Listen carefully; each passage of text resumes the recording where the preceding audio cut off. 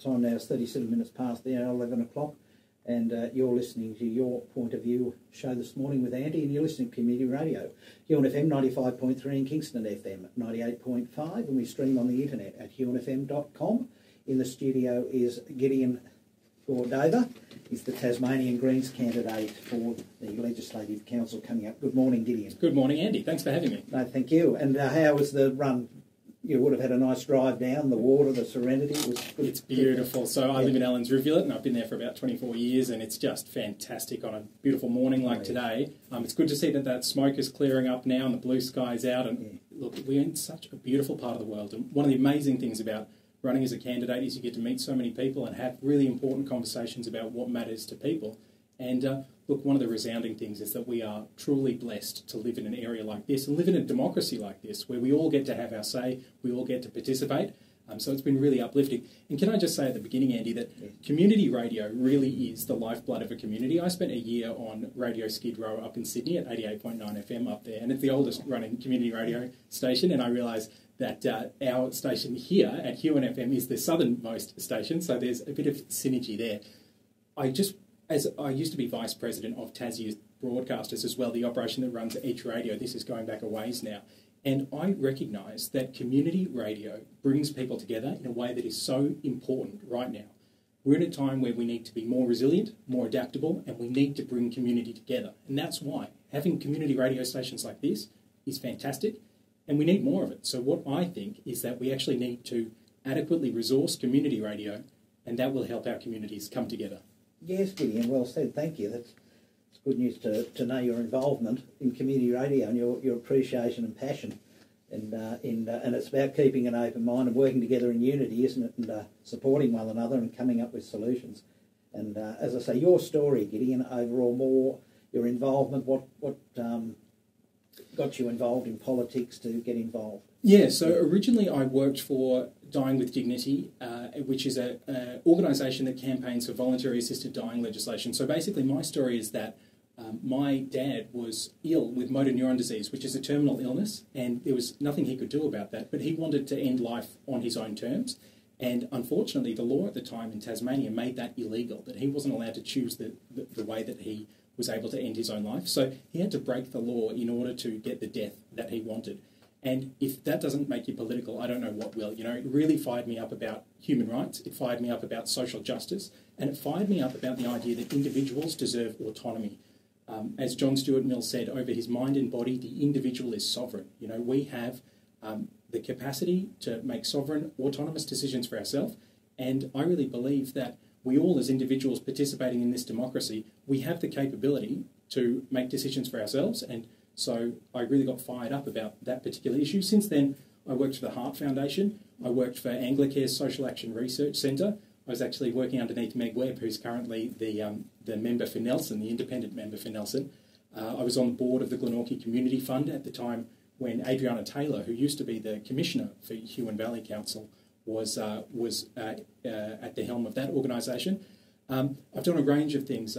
I used to be an artist coordinator for a music festival in Canada. I used to work in children's theatre, theatre for young people, travelling around the country, and did a tour of the United States as well. So I've had this really kind of broad range of experience, but my key passion is making sure, because I spent a long time unemployed actually when I was young. I grew up in Allens Rivulet, and there's not a whole lot of jobs out there. And I was constantly running into this catch-22 where people would say, you need to have 2 years work experience before you need to apply. And I'm thinking, well, how am I supposed to get 2 years of work experience if nobody's willing to give me that work experience? So I became really passionate about the Job Guarantee Program. This is the idea that anybody who wants to work should be able to work, that there shouldn't be involuntary unemployment. You know, it's one thing when people choose not to work, but if somebody wants a job, there should be jobs available. And there's plenty of things to get done. If you just look around your community where I live in Allens Rivulet or here, there's so much good work that needs to be done, and we just need to find a way to harness a way of all that talent and potential that's in our communities to make sure that work does get done. So I think there's tremendous opportunities actually out there, but it's about making sure that we end involuntary unemployment. It is. It's about knocking on the doors and getting out there where it's community, putting your foot in the door can open up opportunities in areas, just putting going forward, moving forward. It's so important. Absolutely. So I've been on the Kingborough Council now as a councillor for the last 3 years, And we know that in just the Kingborough municipality alone, there's over 500 young people not in education, employment or training. So there's an immediate opportunity that I see for those 500 young people to be brought into the fold, to be given work experience. And so just like me, where I was trying to find work experience and couldn't find it, can you imagine a situation if there was a job guarantee for young people, which is part of the Greens policy platform, that allowed young people to work up to 16 hours a week, doing things for the public purpose. So I already know at my council, in Kingborough Council area, there's heaps of things to do. Whether it's environmental remediation projects, whether it's helping out in the caring economy, whether it's helping at sports events and things like that, or helping volunteer at organisations, current work that is lacking because there aren't enough volunteers to do it. We should be employing young people to do those jobs. There's a tremendous opportunity. Oh, there is, Gideon. And what feedback are you getting from the community overall with their main concerns? Well, I've been doing a lot of door knocking, and whether you're in Ranelagh, whether you're in Huonville, whether you're here in Geeveston or in Blackmans Bay, time and time again, people are concerned about climate, health and housing. We have a lot of issues with public transport, with improving the transport network, but time and time again, the common refrain is health, housing and climate action. So, look, the most important thing, I think, is we're now living in a world with more frequent and severe weather events. We need to be adaptable and we need to make sure that we're properly resourcing our communities to get us ready for these kind of calamities. So I'm very proud to say that as a Kingborough councillor, it was my amendment to the net zero emissions motion that brought our net zero commitment down to 2035. Kingborough Council will be a net zero emissions council by 2035, and that's something that I've been able to achieve as a Kingborough councillor. And if I am elected to the Legislative Council, there are so many opportunities to really, I think, continue Dr. Bastian Siegel's legacy of putting a spotlight on health for this region. We need more paramedics, we need more ambulances, we need more emergency vehicles, but critically we need an urgent care centre for the State South and we need an ambulance station for the Channel. You know, I've been hearing a couple of the candidates talk today, and I reflect on what Toby just said about how, you know, they're kind of your fair weather friends, that they fall in during an election and offer you a couple more paramedics for the ambulance station, but where were they the rest of the time? Well, I'd have to say that both major parties, year in and year out, have failed us on health. And, you know, Bastian Siegel did such a great job putting a spotlight on health, and what happened to him?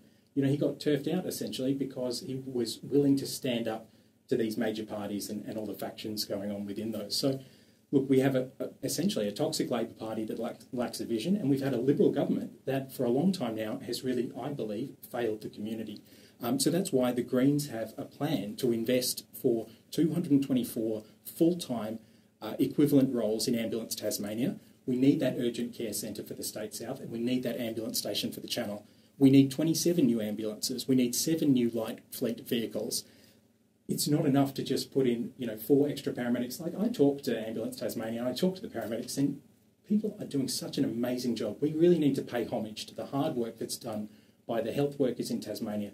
They do miracles under enormous pressure and under-resourcing, critical under-resourcing.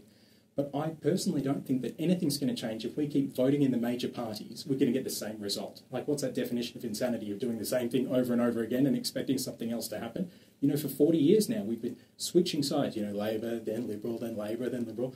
But the thing to remember is that both these major parties are taking corporate donations. That's the big deal here, right, is that both major parties, they always seem to have enough money to give a tax cut to the federal group, to give a tax cut to pokey barons who are making money off gambling, but they never seem to have enough money to adequately invest in healthcare, in housing, or in climate action. So if we keep doing the same thing, we're going to get the same results. And that's why I strongly encourage people to vote number 1 Greens, of course, but also let's hear more from these minor parties and the independents. There is a great power swelling within the community, and it's actually repudiating the failures of the major parties, and I think it's moving in a different direction, and I welcome that. I think the sooner that we say goodbye to those major parties and welcome in a new era of climate action, of good healthcare outcomes, of good public and affordable housing that's energy efficient, I mean, we're going to be welcoming in a jobs boom that will be fantastic for our communities. But I really do think we actually need to abandon the major parties and just move towards the Greens. So, Gideon, you feel out there that people are sort of doing the independent as well? There'll be more independents elected, whether it's in the legislative or the federal side of it. And when we go into climate to the environment too, we live in a special place. It's not a big island. Absolutely. I'm not saying a smaller population. You can look at, I thought, Kingborough Councillor Kayleen Allen, who I've dealt with 2 years ago or whatever. I remember her name clearly, and I was corresponding by email with her about the program for feral cats. That's right. That was introduced to Bruny Island. And I did bring that up with Adriana, Commissioner Taylor, but Adriana said it's too big an area, so she didn't want to, which I do remember her saying that, which was disappointing, because it can all start from here, your council, your area, doesn't matter how big you are, and that's the great work that Kayleen has done for Bruny Island, and it has to happen. You know, these feral cats are killing machines. It's sad that they get dumped by people, and I think we're beyond education. We need to bring in the new compulsory registration to sexing, just like the dogs, the same thing. So I'm hoping it happens in each council, one council at a time, to do that. I'm so glad you mentioned that, and the work that Kingborough Council has done has really led the way in cat management with feral cats and stray cats, and Kayleen does a terrific job. And you're absolutely right that when there is a good example, like what Kingborough has done with cat management, when there's a good example, it provides the opportunity for others to fall in and to create these enormous changes, positive changes for our environment. You're absolutely right that the environment is what we all depend on, and that's why I think we need to kind of redirect the way that we look at the economy to start caring more about people and planet, and maybe care a little bit less about private profit. Like at the moment, we've got, if you look at what's going on at the moment with anthropogenic climate change, we actually need to make sure that we reframe the way that we measure value. At the moment, we measure value as how much profit can a private company make, and we see all these big multinational corporations, they're the ones donating to our major parties, and we see that their whole bottom line is all about profit. But if you actually look at the triple bottom line, you know, people and planet and then profit, it kind of reframes the whole way that you look at every issue. I strongly recommend a book called Donut Economics, which basically recognises that, you know, you've got the United Nations Sustainable Development Goals, like basically the minimum standards of material standards of living that we all need. You know, we all need good food, we all need good water, we all need clean air.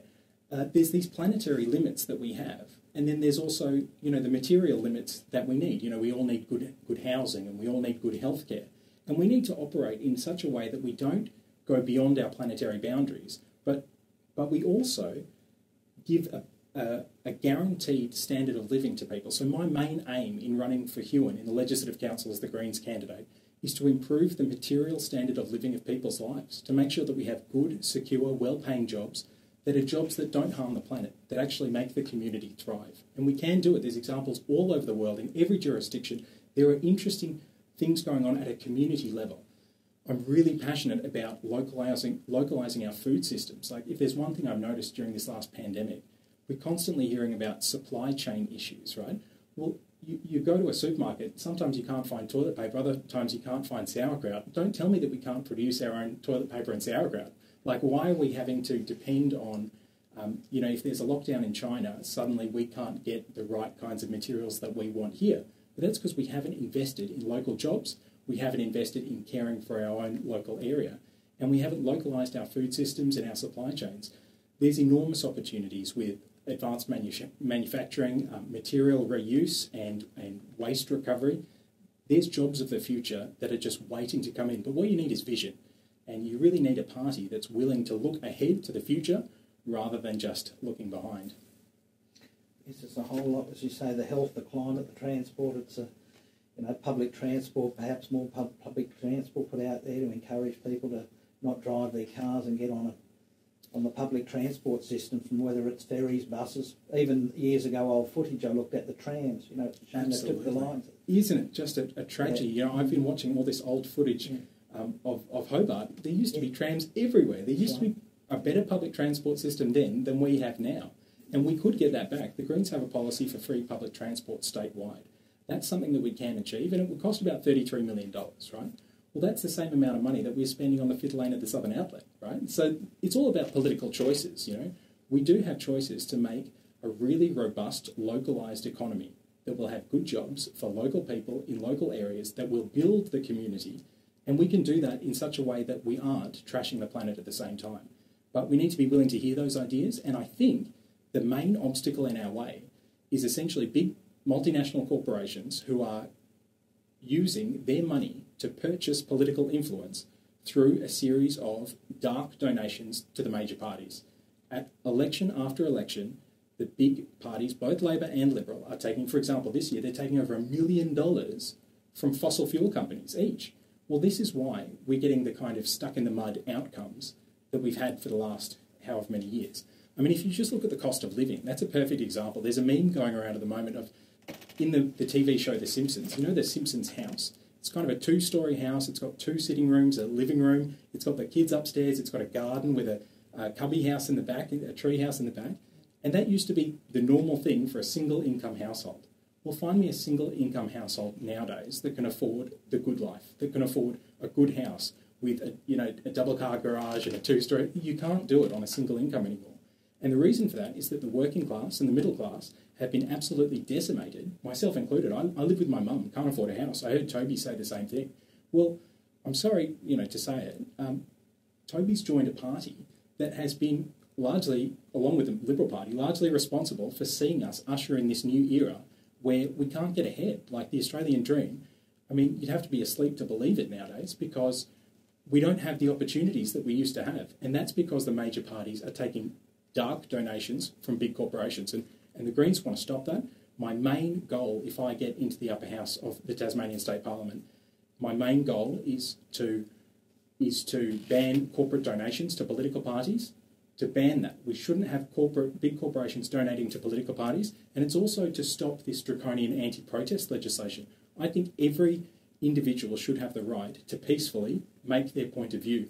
And right now, whether you're on a blockade in Takine and Tarkine, or whether you're campaigning outside Parliament House about any number of the issues that we've been hearing people protest about recently, in terms of government cracking down on people, in a democracy, you should have the right to say how you feel and to participate in your democracy in a peaceful way, and that includes protest and the right to protest. So I'll be out there defending people's rights to peacefully protest, and that's a big part of why I'm running. That's the big one, peaceful protest. Absolutely. And as you say, well, it sounds like the health and climate and transport and other issues is the affordability and the costs to be looked at, because it's hard for people to put bread and butter on the table, 2 families or single to work together, have to have 2 jobs, 3 jobs, 4 jobs to get ahead and make ends meet.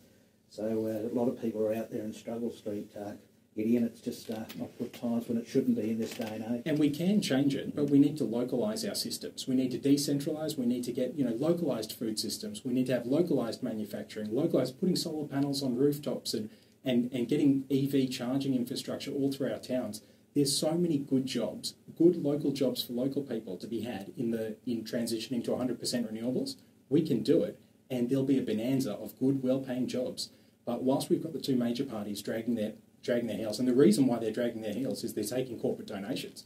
So if we can just get rid of those corporate donations and get rid of those major parties, that's why it's so important this election to vote one Greens, and also try and favour after you vote one Greens, of course, try and favour the independents and the minor parties. Don't give your vote. I urge you, don't give your vote to the major parties. You'll get the same result that we've had for the last couple of decades.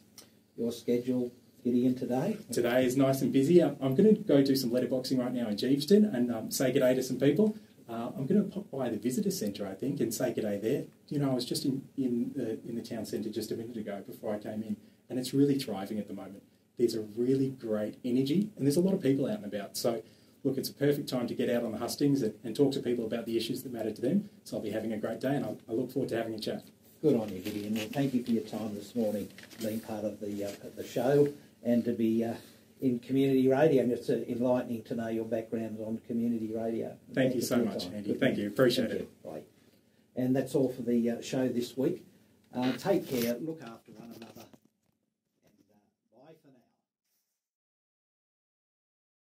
Authorised by DRES Tasmanian Greens Hobart.